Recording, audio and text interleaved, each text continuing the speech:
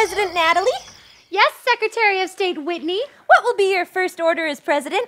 I order that the White House be painted pink, and we always have sleepovers here. This is fun. I know. Majority Leader Mallory? Yes, Miss President. I propose a bill making pink the national color. All right.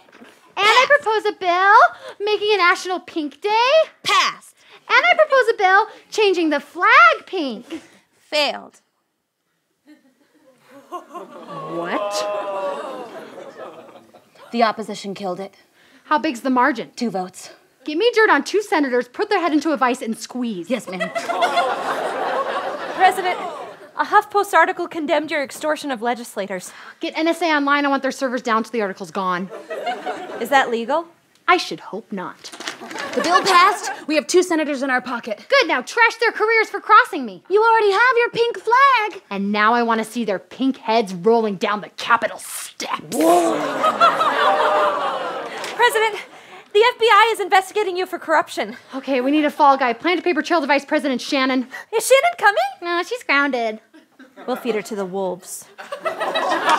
We have control of the House and the Senate, but the European Union just condemned your seizure of power. Good. I will wet the soil with their blood. Give me a reason to invade Europe. I've got it. What is it? Their stupid faces. We have gone to war for less. Let's rain fire on their socialist butts. The Natalie administration declares war on Europe. Congress approved! Any insurgents? Not after our drones drop 50 megatons of manifest destiny down their throats!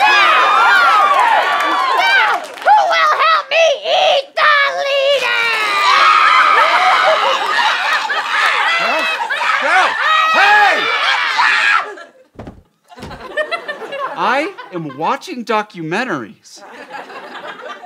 Sorry, Dad. Sorry, Mr. Perry. Sorry. Okay. I think it's time for bed. Jeez. Good night, Mr. Perry. He just earned a one-way ticket to Guantanamo. I love you guys.